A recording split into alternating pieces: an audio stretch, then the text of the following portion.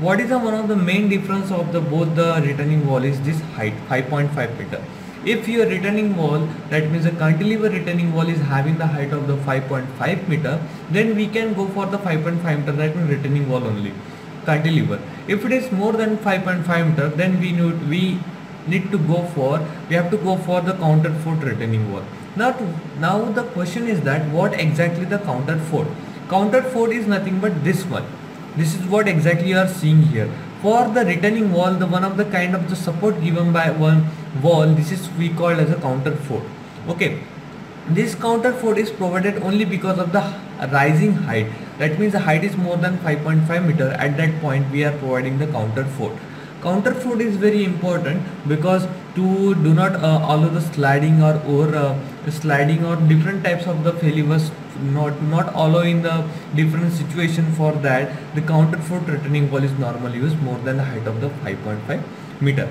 Now coming toward the counterfort retaining wall portion, like what things are the counterfort retaining wall consisting of? Counterfort retaining wall consisting of the counterfort itself, then steam, or we can also call it as a upright slab, toe slab and hill slab. The projection from this toe slab is called as a toe projection. The projection for the hill slab is called as hill projection. The projection for the toe slab is from this point to this point, and for hill slab is from this point to this point.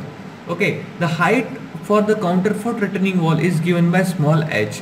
Okay, and the L is represent there is a at equal distance of the counterfort are provided for the retaining wall.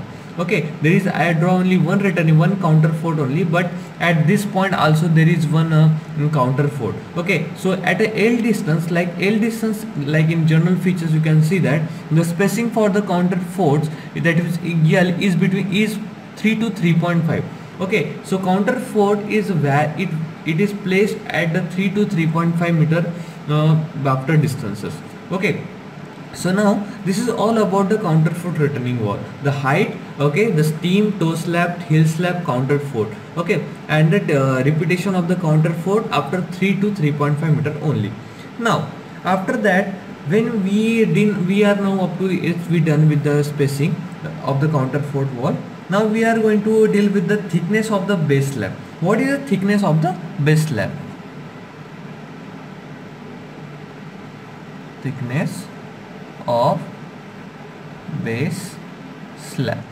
What is the thickness of the base slab we have? That means what is consisting of? The thickness of the base slab is always given by, for the counterfort retaining wall, is twice L into H. Okay, twice L into H. This is what in centimeter we will get. Okay, H is a height, total height.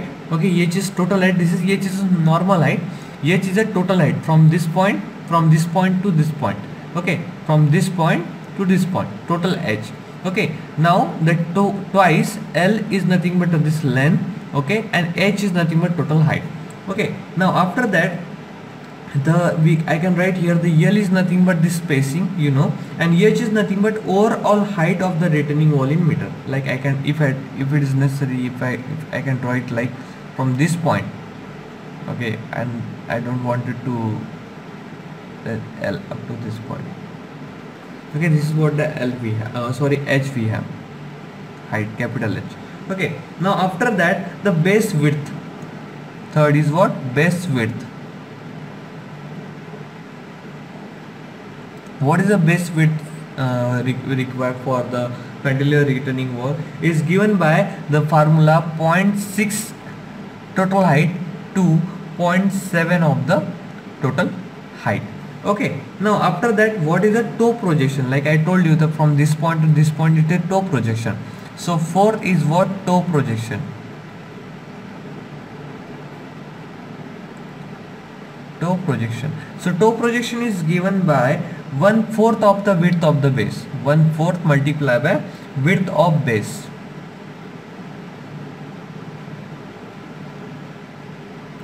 Okay, now after that, as I told you in my first cantilever retaining wall, there's some design principles also. So here I am also going to teach you some design principles for the counterfort retaining wall, which is we taken as a B portion.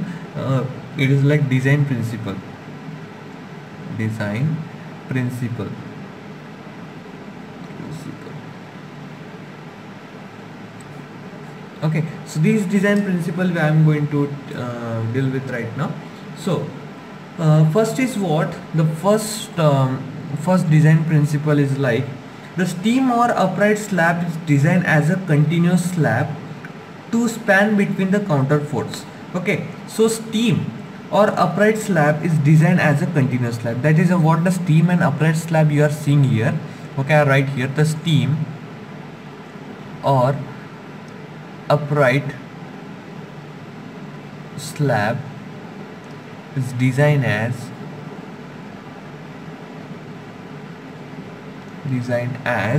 the continuous slab,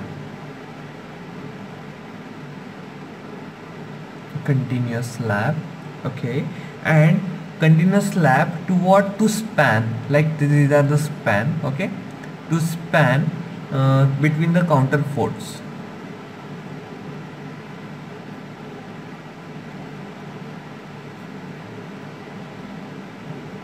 Okay, they are the counter, like between these counterforts the slab, like here is also one counterfort. Okay, so with this counterfort also there is a what continuous slab is designed.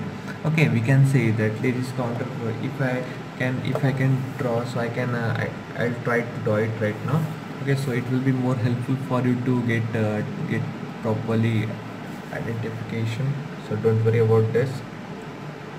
Actually I tried to deal with this, but fortunately I don't have the proper scale. Okay, so you can see here.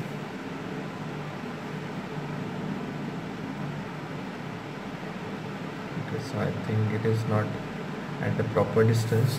Okay, but remember, like I can draw here for yours. Okay, I cannot make it here. It may be at some distance, but remember the distance between these two is L. Okay, so now, so main thing is that the steam or upright slab is designed as a continuous slab to the span between the counterforts only. Okay, so now here what we have the maximum bending moment. So what is the maximum bending moment came from? For that is like we can write it as here maximum bending moment. So what we get the maximum bending moment, which formula? Okay, so maximum bending moments. Okay, so maximum bending moment we are getting like the load capital L square, okay, load capital L square by 12. So this is what the formula for the maximum bending moment where we get. So where the rho P is like, what is the P here? The small p is nothing but the pressure intensity as base. Okay, pressure intensity, okay, intensity at base, okay, and which is given by WH, okay, WH upon 1 minus sine of phi upon 1 plus sine of phi. This is what the formula, from that we can get the pressure intensity, okay, at the base. Now after that the toe slab, okay, the toe slab is designed for a soil pressure and a dead weight of the slab. What is exactly the toe slab? We are going to do it like the toe slab, okay, if it's not visible to all, I'll make it visible to you all. Okay, so like here we can see the toe slab, okay. So toe slab is like toe slab is designed for the soil pressure and dead weight of slab. Okay, toe slab is designed for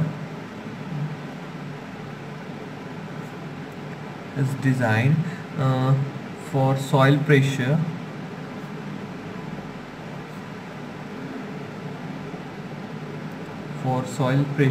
and dead weight of slab.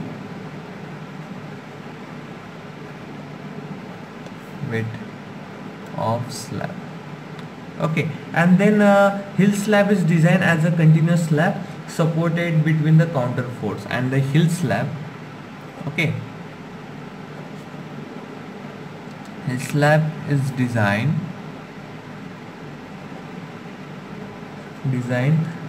as a continuous slab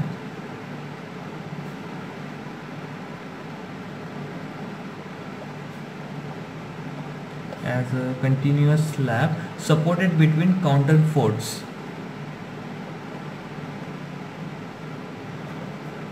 Supported between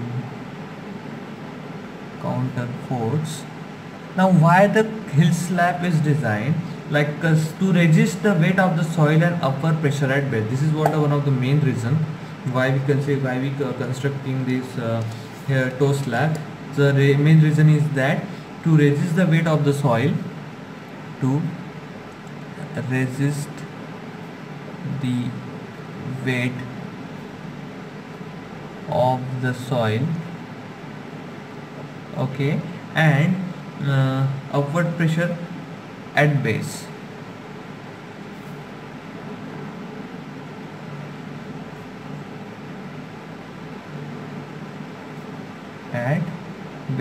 So this is what one of the main reason for that we are going to design the hill slab.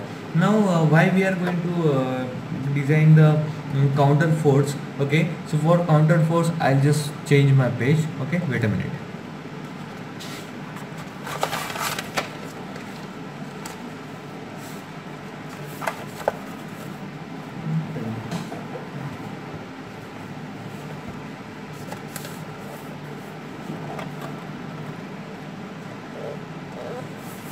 Now yes, you can see that for counterforts, okay,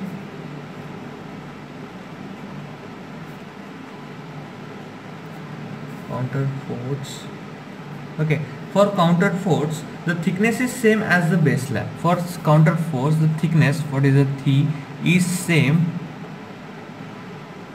as base slab. Remember this thing, okay. For counterfort the whatever the thickness is same as a base slab. Now after that the counterfort is designed to take the lateral earth pressure. That is one of the important function of the counterfort. So why counterfort we are going to design? Because it is designed to take the counterfort designed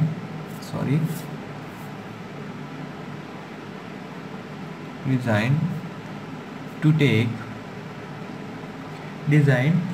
take lateral earth pressure.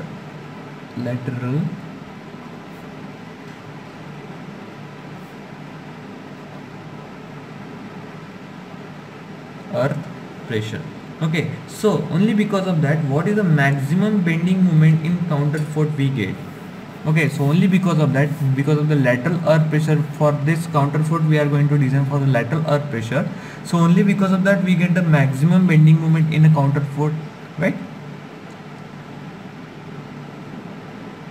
Maximum bending moment in counterfort wall. So it is given by it is very simple, like given by the CP, okay, CP multiply by WH cube by 6 multiply by length.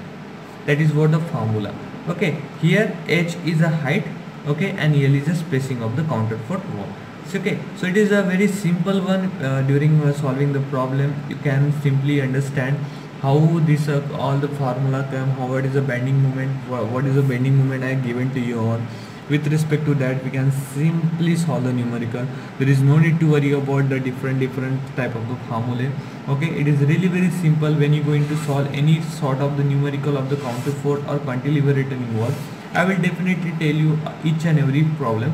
Now if I give you some example of the counterfort retaining wall, at in numerical what the value are given to you, like height of the wall above the ground level, safe bearing capacity of the soil, angle of internal friction, density of the soil, spacing of the counterfort, and material. All these things will be given to you to solve the counterfort returning wall. Okay, so what are the steps, like whatever the steps you are going to use in the designing of the counterfort? First of all you need to determine the dimension. Okay, if you determine the dimension, okay, if you dimension if you determine all the dimension, after in dimension what you need to define, you need to define the minimum depth of the foundation, private depth of the provide depth of the foundation, what is the overall height of the wall, okay, thickness of the base slab, then design of steam you need to design, then you need to check the stability all calculation. Okay, after checking the stability calculation, you need to go for maximum and minimum pressure at the base.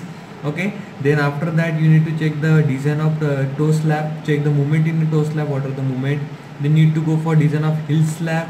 After design of the hill slab, you need to go for the connection between the counterfort and upright slab, and after that you need to go for connection between the counterfort and hill slab. Then it is at the end of the at the end last you can get the all the design like the reinforcement you need to draw. Okay, so it is really very simple, don't think it is really very hard. Okay, so from all this calculation, all the whatever I teach you, I just request you guys that just please visit my website www.civilnurse.com and try to subscribe my channel and tell your friend like yes, there is one channel where you can get the all civil engineering, not all the what is probable videos at website at that channel. Okay, so don't forget, my name is Parag Pal, and if you search on YouTube you will simply get my channel. So keep watching, keep learning, and have a nice day. Bye bye.